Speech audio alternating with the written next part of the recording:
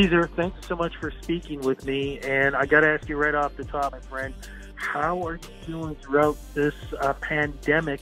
Where are you living right now, and how are things in your area? Well, first of all, thank you for having me. I'm excited to be here. So I'm from Ottawa, Ontario. That's where I live. And yeah, it's been difficult for the past couple months.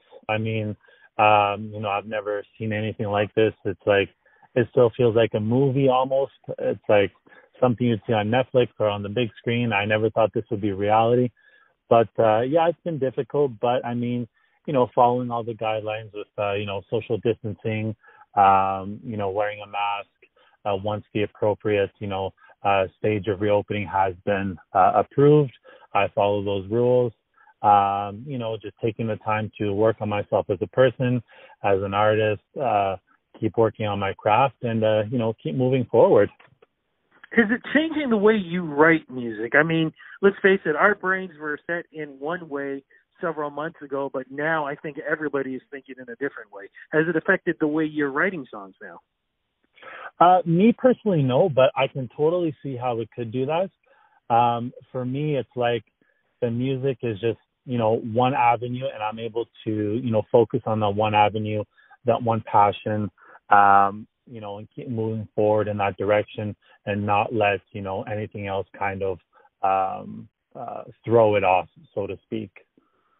No, I hear you there. Yeah. And, I've asked a lot of people the same question, too, and I want to get your perspective, your thoughts on the world dealing with COVID-19, the pandemic, also racism being in the forefront and discussed in such a different manner that we've never had before, the things that we see on social media, good and the bad, and also, people debating and fighting about, wearing a mask, not wearing a mask. I mean, what do you think about all of this happening, and, has it affected you in any way?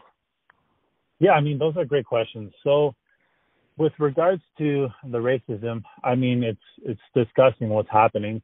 And I think now specifically is a time where being silent is part of the problem, so now is the time where you need to educate yourself.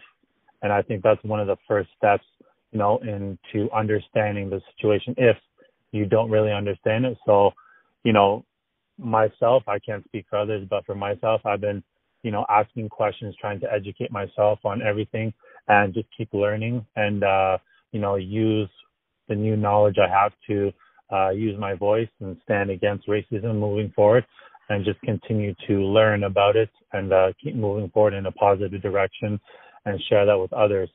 In terms of COVID, I'm in Canada, so I don't really know what's going on in the other parts of the world. From what I see, it's just on the news.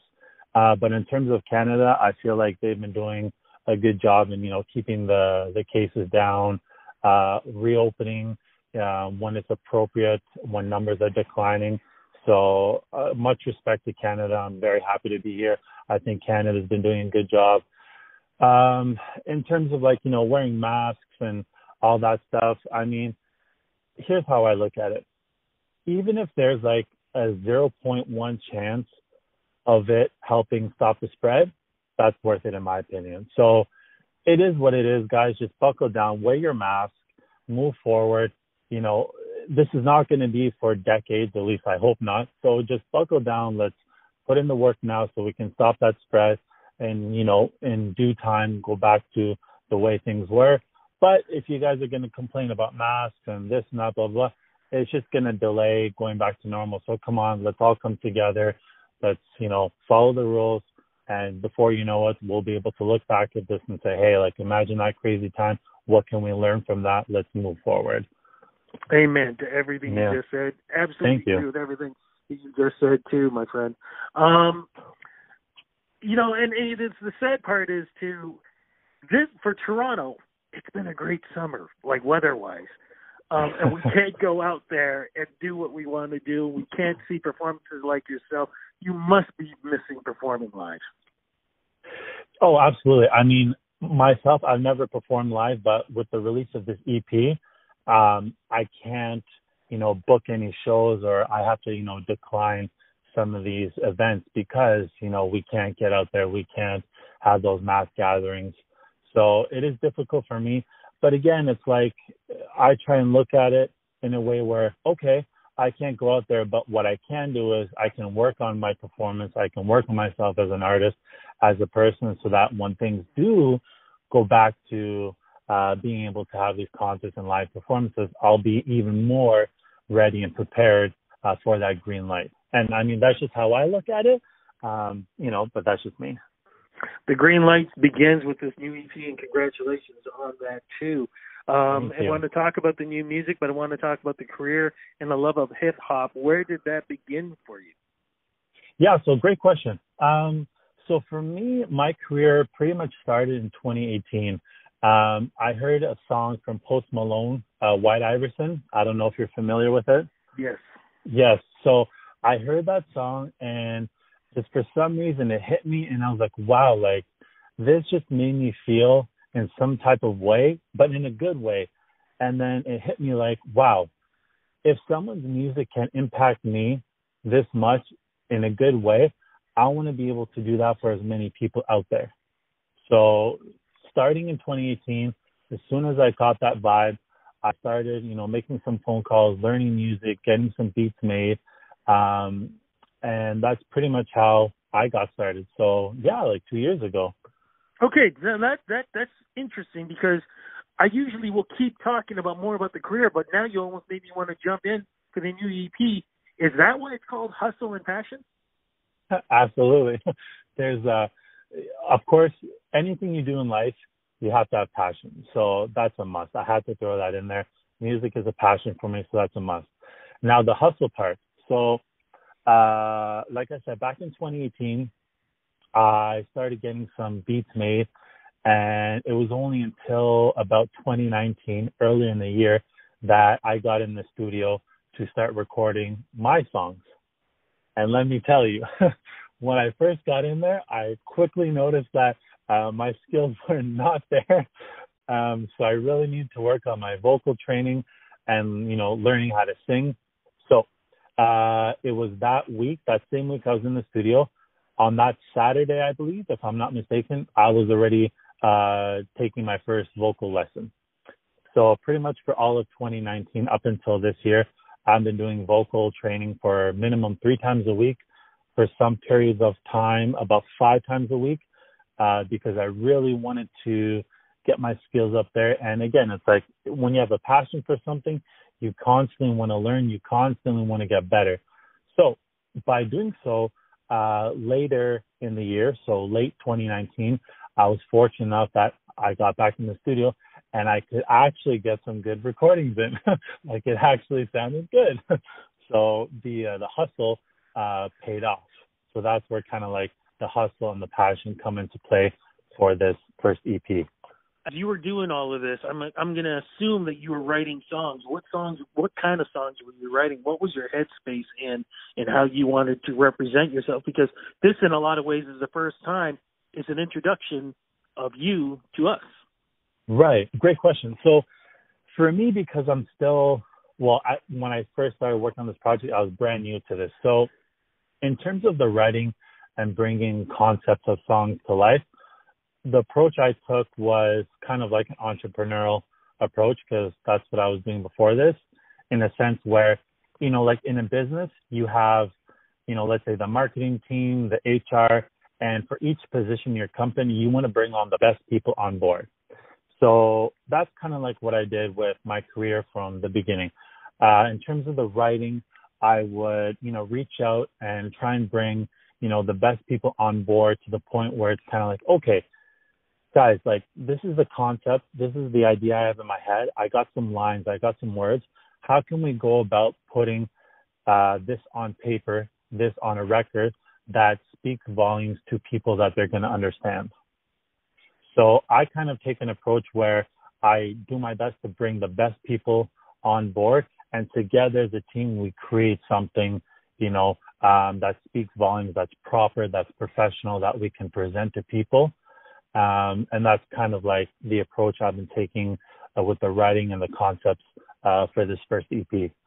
Okay, so what's the new single and what's it about, sir? So for the next one, we have All Me coming up.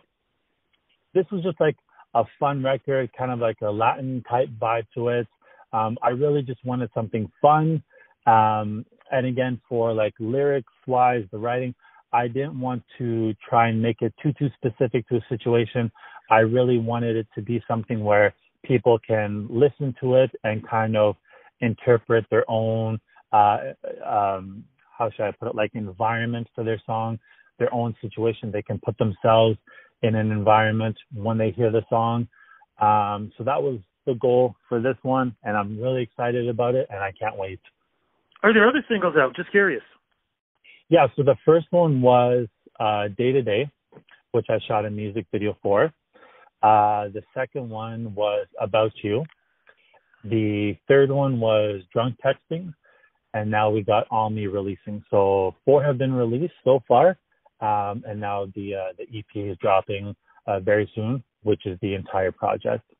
Now I got to ask you what Day to Day is about.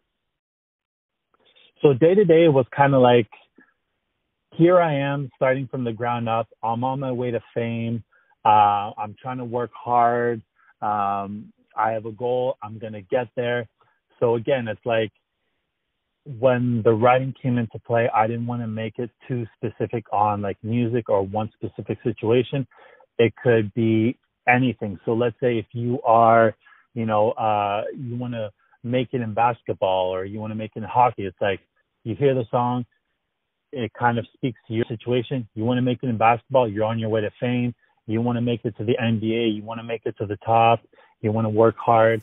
So that was kind of like the message for Day to Day.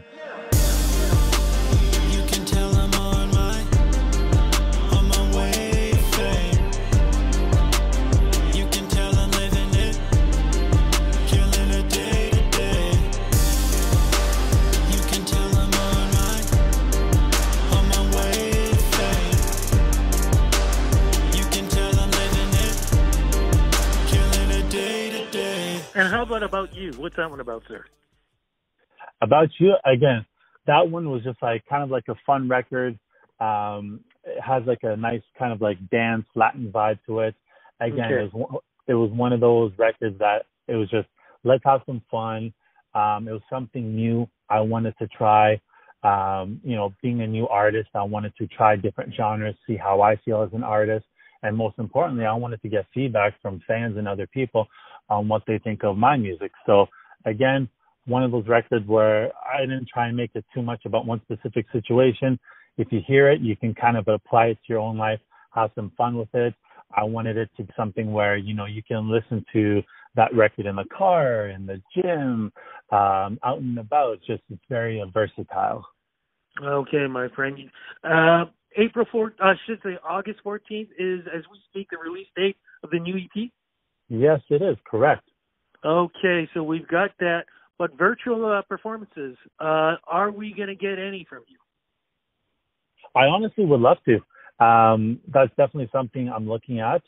As we speak, I am, training for that, working on my live performances.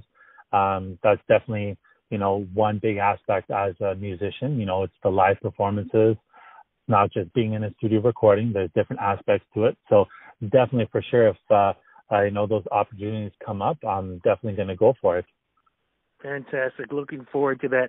In the meantime, social media is the place to go. Where do we go to follow you, sir? So first place is definitely Instagram. I'm the most active on there. I do have, Twitter and Facebook and all that. I do need to work on, kind of posting everywhere, but for sure, Instagram at Ceesar Music. I'm the most active there, where I can talk to people, get to know fans, and let people get to know me. So for sure, Instagram, number one place. Ceesar, thank you so much for speaking with me, and congratulations on the career. The title of your EP is so inspiring, and I hope others can follow that too during this tough time. And I'm looking forward to talking to you again, my friend. I'm looking forward to us talking in person, and I'm looking forward to being in the audience and being able to hear you and see you perform live. Thank you again for the interview. Awesome. Thank you so much. It was a pleasure talking with you, and I can't wait to talk to you again. Thank you so much. You take care, my friend. Be safe. You take care. Bye-bye. Bye.